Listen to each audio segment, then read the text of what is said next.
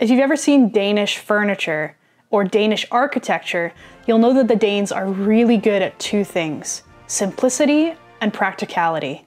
This school of design has influenced a lot of what we consider as stylish or in fashion here in Canada, both in relation to furniture design and buildings. In Copenhagen, you're going to see things like the Wave, the Copenhagen Opera House, and the Lego House, but you're also going to see Coh Co bicycles. This company is Danish to its core and is designed around sustainability, functionality, and practicality like all Danish modern design.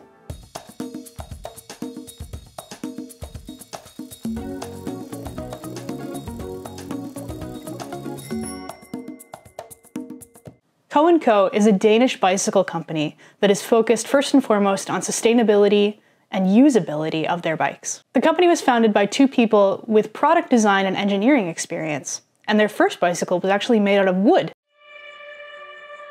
Mit navn er Mette Valsted. Jeg hedder Paul Harder-Kogen. Vi designer og producerer selv alle vores cykler. Vi startede for mange år siden med at bygge træcykler. Det startede sådan set med køreoplevelsen. Hvordan kan vi forbedre den?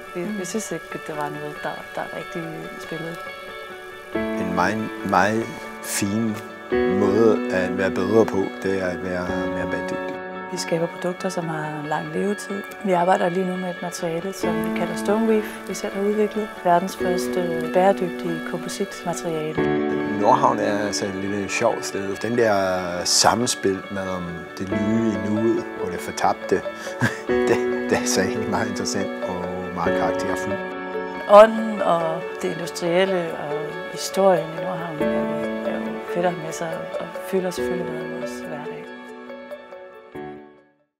Coh Co as a company started in the heart of Denmark, in Copenhagen, the capital city. It is built on the fundamentals of sustainability, practicality, and functionality, and all of their bikes are designed for that.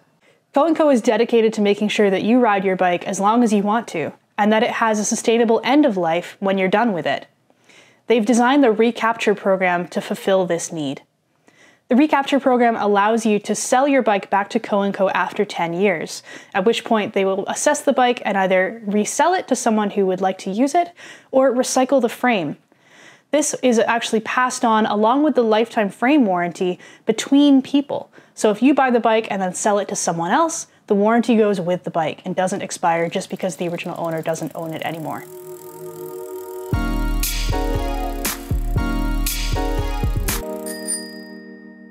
The Coh Co Erik is a bicycle at its heart, but it's also a design masterpiece.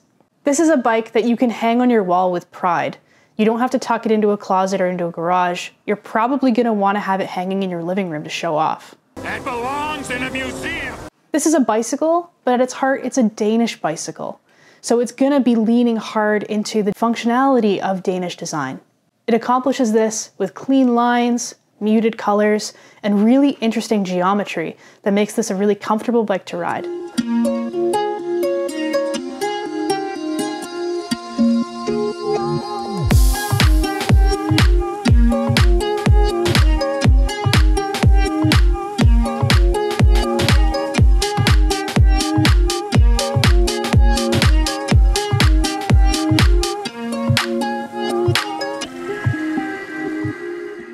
Aside from its geometry and appearance, the most interesting thing about this bike is its composition.